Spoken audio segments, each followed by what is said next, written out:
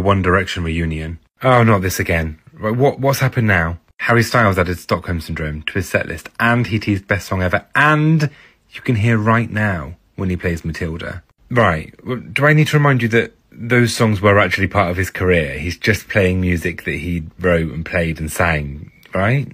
Okay, but Liam Payne said that they got a new group chat.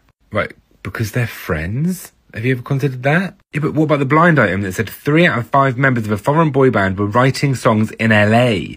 Clearly that was Liam, Louis and, I don't know, Niall or Harry or Zayn. Right, so they're musicians writing music. What's groundbreaking there? And their sisters shared this thing on Instagram about a reunion. No way, you're joking. Their sisters on Instagram? Alright, you don't have to be a dick about it. I'm sorry. I'm sure a One Direction reunion is just about to happen. You're sure? You're sure? What do you know? What have you been told? What do you know? We're getting a One Direction reunion. Oh, not this again. Right, what's happened now? Harry Styles added Stockholm Syndrome to his setlist, and he teased Best Song Ever, and you can hear Right Now when he plays